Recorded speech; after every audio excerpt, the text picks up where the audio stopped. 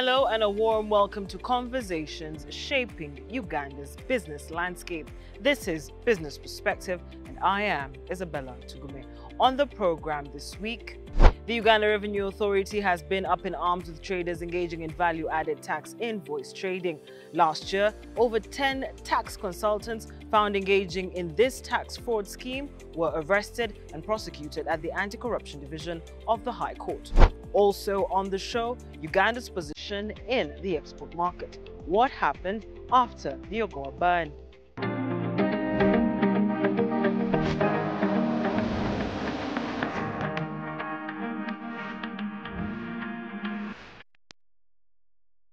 URA is set to recover over 660 million shillings from penalties and taxes due from taxpayers who play cat and mouse with the taxman on the electronic physical receipting and invoicing solution, or better known as EFRIS. Since February 2024 to date, URA has so far penalized 110 taxpayers who were discovered floating the system.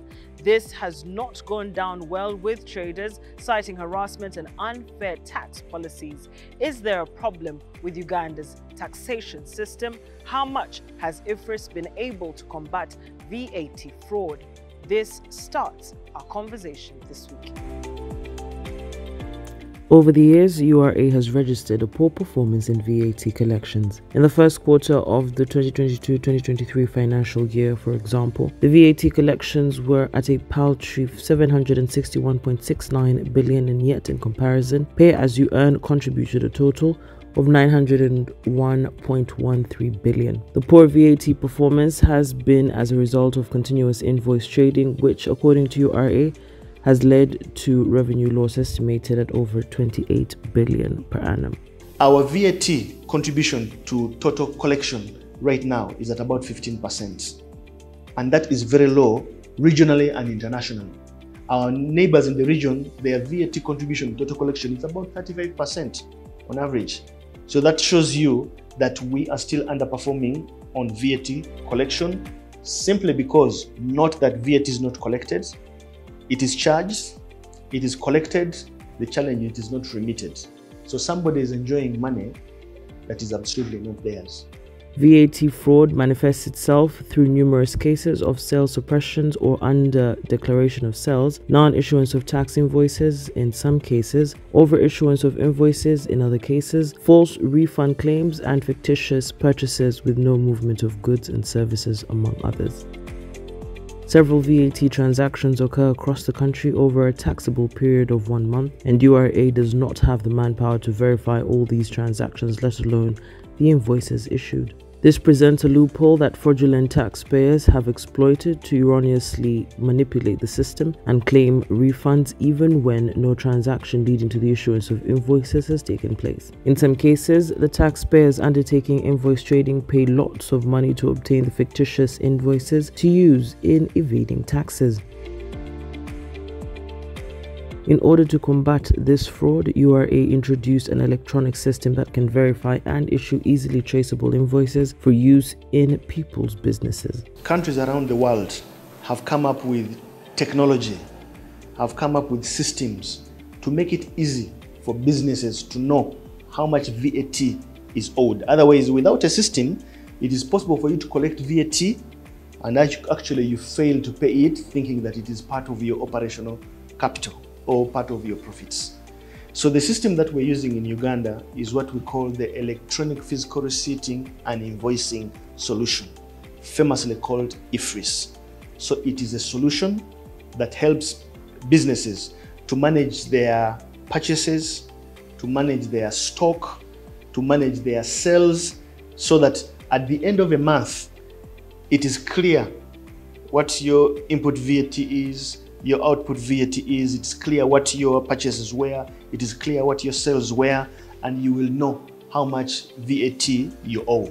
So this system actually today even helps businesses to have a pre-filled return, which is web-based. So by the time you go on our URA website and you put in your TIN as a business and you access the web forms, that web form will come to you already populated with the business transactions you have been doing, because this is technology and these are innovations that help one to do business. So for many people, you only have to look at that pre-filled form and you confirm that, yeah, these transactions are accurate, and you press send and your VAT form is filed.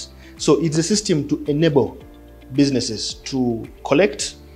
It helps them also to monitor their records, because many businesses actually have found out that without the EFRIS system, even their own employees have been fraudulently skimming from them. With such a system, all records are transparent. As a business owner, all your business is accessible to you, either on a phone, on a laptop, or on a device that you want. So it is a system. And this system, ideally, while it helps a business, it also helps the taxman to be able to monitor the collection and payment of VAT. So in that way, there is a level of transparency that the EFRIS system brings, that we know how your business is performing. We know how much you owe us in tax, and we will not collect any more than we need to. The electronic physical receipting and invoicing system, or EFRIS, was introduced to improve business efficiencies and reduce the cost of compliance through improved record keeping among taxpayers, to prevent administrative inadequacies in verifying receipts and invoices issued by taxable persons. What we have been able to unearth here is that there have been companies who have been engaging in VAT fraud by declaring non-existent sales, by companies declaring non-existent exports. And these people basically are playing in terms of VAT. The beauty with the EFRIS system is that it keeps a record that gives us a basis to begin making an investigation, whether it's an forensic investigation or things of the kind. That is the very reason why URA has now a fully fledged science lab. And this science lab is used for tax administration purposes. It is just like if you import textile today, we are able to use science to tell which type of textile you have imported, because each different type of textile has a different import duty rate that may be applicable to it, and give or take. So EFRIS was not designed for fraudulent purposes, but it is there to monitor and help people to manage. But it gives us a basis also to start fighting fraud, compared to a situation if there was no system at all. So we really think that EFRIS is the future of tax monitoring and administration, because while it reduces our costs in terms of tax administration and collecting this tax, it also creates transparency that a business will only submit that tax that is payable, not more, not less. EFRIS is an automated compliance system introduced by URA to manage the issuance and centralized tracking of all invoices and receipts by specified taxpayers in Uganda. VAT-registered taxpayers are required to use EFRIS to issue e-invoices or e-receipts for every transaction they undertake. The introduction of EFRIS in 2020 has been able to curb VAT fraud, albeit to a smaller extent, since its usage hasn't been embraced by everyone. EFRIS invoices are issued electronically, and any issuance affects the inventory and stock movement in a person's business. As Kasita, we have received several petitions from our members. So we had several meetings, and we tried to see that what is the problem with EFRIS. So we have identified some issues which the traders have raised. First of all, it's the way URA is branding the EFRIS program. First of all, even the uniforms, there is enforcement. So already that creates a negative perspective towards a trader to implement it. Why are you forcing me to go on the system? So URA would have packaged it in a more friendly way that is facilitating development and building capacity of the traders. That's what we thought. And then secondly, engaging the traders more. But now URA is creating another excuse that we have engaged you several times. But the traders are saying, even the Bible, we have been taught the Bible for some good time. But even up to now, some phases, we don't understand some phases. So we need to sensitize our members. Let URA not get tired of sensitizing. The fact is, the program would have been good, but why can't URA show the advantages of this program to the trader? So through several engagements, they are trying to tell us that this system, you can claim the VAT. So in mind for the trader, why should the trader leave like 40 million to the government and you don't claim it? So the question was so easily answered that the penalties in this system, and I think the system which they used to sensitize the traders, maybe the traders never understood it so well. Secondly, why can't URA revisit the penalties to be a little bit friendly so that a trader who is enrolled in this system is not scared of making losses? One challenge that we have faced in this is businesses continuing calling EFRIS a tax. And I need to mention categorically that EFRIS, the electronic fiscal receipting and invoicing solution, is a business solution. It is like if you have an accounting software, if you're a supermarket, if you have an accounting software, if you're a manufacturer. Many people use accounting softwares like QuickBooks, for example. This is what it is. You're not going to call QuickBooks a tax.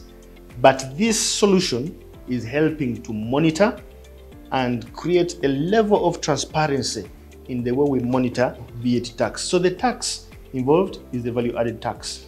This tax is paid by consumers. Businesses are collecting agents for this tax.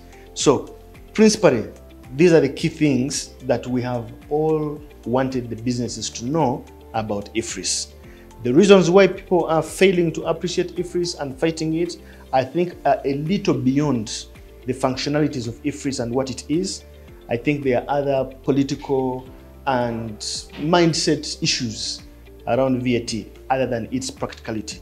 I think where the taxation system lost it is adopting certain things that are done in developed countries and imposing them on a society or a community or an economy that is not yet ready to receive that kind of taxation system.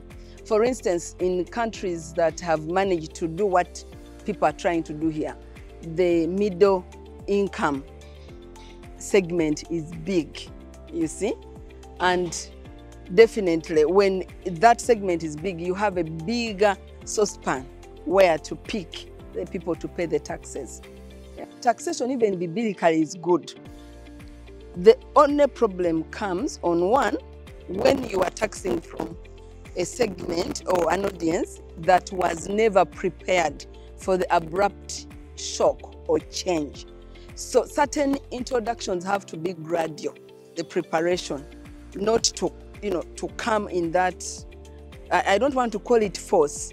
Yeah, because even in the Bible, everybody pays tax. The world all over, people pay tax. I'll first share my example, and I want people out there, including URA, to take it. I borrowed money from a financial institution. I leased the land. The land is not even mine, in Chanja. Then I spent a whole year constructing a market and for another whole year, I only had 4 tenants because maybe I didn't do enough feasibility study. Then I borrowed more money to construct now lockups. And when I constructed them, people entered. So from the time I constructed and now, I have never even banked 1 shilling. Like I have never gotten any penny. I have actually been using my money from other businesses to pay the owner of the land. But on Tuesday, URA came and they wanted everybody in the lockup, even the startups, to pay, and they were given invoices of a certain amount. So I think, and let me use this opportunity to appeal to URA, just like financial institutions or any other organization, let's sit down and profile different categories of taxpayers, allocate relationship managers to first sit down and do an audit of this individual you are going to ask to pay a certain amount of money. Because really, if they came, they would rather close it because I have even lost the amount I borrowed and I still have to pay the bank a certain amount of money every 28th of the month. So let URA profile the different people and put certain categories and get to understand, so that the amount of money or the taxation policy they are going to impose on a given consumer is based on the report of the relationship manager, not a blanket, not a blanket intervention. There are some people who are not ready for whatever URA is trying to do. I mean, I understand the URA is doing its job, and any country that is healthy needs taxes. But how you do it, you don't want to see you draining people, and every time you have people going back to the village, and their businesses have collapsed. Yeah, but that's not,